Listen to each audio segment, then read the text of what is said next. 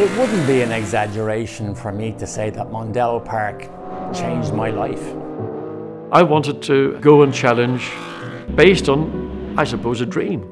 I think of years and years ago and coming out here, and I just loved it. I remember seeing Fittipaldi and Hunt. They flung the car around, they threw the dirt off up with the wheels spinning as they made their way down the straight. It's a very tight and very difficult track, Mondello, so it really sorts the men out from the boys. The biggest name of all was Senna the day Senna came.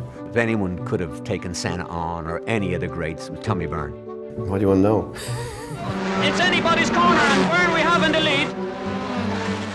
Mondello Park has the most belief in the sport of drifting than any other race circuit I've ever had any encounters with. Now you're seeing upwards of 10,000 come to an event to watch it. Without Mondello Park believing, it definitely wouldn't be where it is now.